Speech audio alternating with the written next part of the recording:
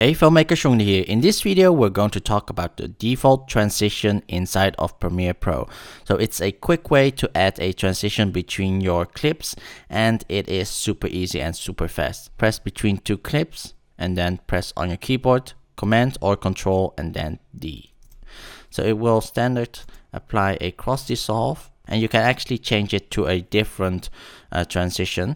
So normally it's a cross dissolve. Now we're going to Effects tab, go to Video Transitions, and we're going to go to Push, press right mouse click on it, and then select it as default transition. So now if we press between here and then Command D, it becomes a push. So you can also change the default speed of your transition to make it even easier for you. So to change the speed, go to Premiere Pro, go to Preferences, and choose Timeline. And here on top, the video transition default duration, we can change the speed.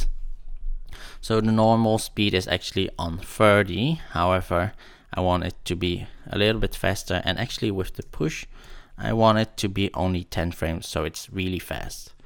So now press OK. We're going to move this here, press here and Command D, and this should be much faster.